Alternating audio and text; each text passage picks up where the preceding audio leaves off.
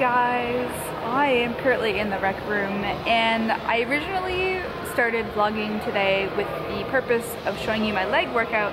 However, I guess life happened and I didn't get to my workout, so that's gonna happen tomorrow. But I had this feeling on my heart and I really just wanted to share it with you guys about common perceptions of ourselves and the reason behind why people diet and how to actually get to the ideal body that you want to.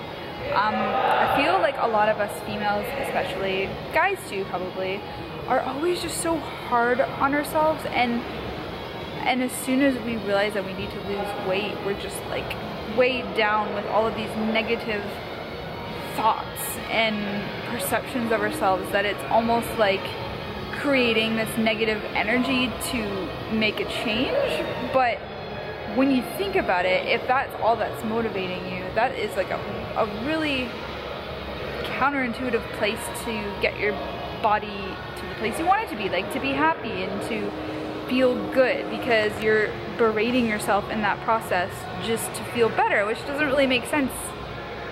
I guess technically, like, two negatives equal positive, but not in this case. Like, I'm guilty myself, but I think we need to start looking at it as more of an acceptance of where we are and just acknowledging that and realizing what we can be doing to better ourselves and do better. So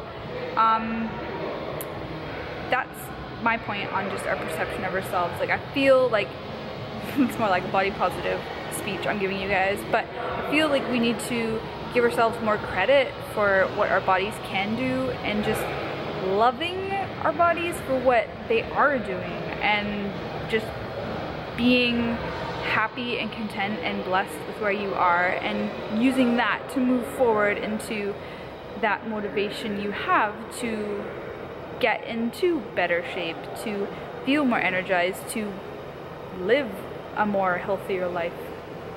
And the second part is how to get there, is just trying to switch your mindset so that you're not starting from a place of deprivation, but from a place of acceptance. Again, I guess same as being accepting of your body, but just realizing if I need to lose weight in general, period, I need to obviously sacrifice a bit of enjoyment in my life just to get there, but it's not going to be permanent.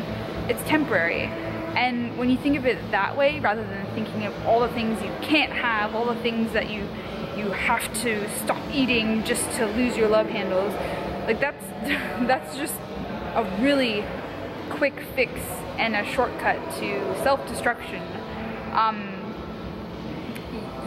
I'm pretty sure like 98% of the population out there struggles with binge eating. Like, in the world that we live in now, it's this instant gratification that we always have to have, or else, like, crap, like, my life sucks. Like, that's just, it's so frustrating. So all of that to say is, why can't we just look at it from like a place of gratitude and be thankful for something that we have every day, and then just realizing that I don't have to be deprived for the next year of my life. I'm just gonna take these next couple months, cut back on a little bit of enjoyment, because I know that it's gonna get my body to the way I want it to be.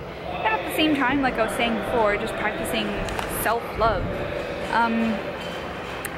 Yeah, just, this is a weird big rant, but I wanted to kind of segue into a few more talks I'm gonna have on this channel, just about tips and tricks and mindset shifts that really need to happen to get yourself in a place of content with where you are, with where you want to be, and just taking that focus away from I can't, I hate, and self-deprivation, and yeah, I'm just rambling now, but I just that was on my mind. I don't even know if it made sense, but we need to focus on how to get ourselves there the right way and to live in that right mode. If that makes sense? Anyways,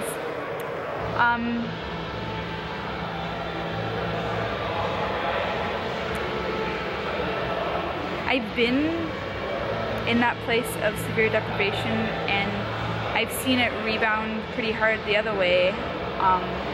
It's not fun, and it almost just creates this downward spiraling rhythm or downward spiraling pattern that it just keeps getting lower and lower and lower. And yeah, it doesn't have to be that way, and it's all in the mind. It's all in the mindset, and just making that switch in your head is probably the one thing that you're missing this whole time.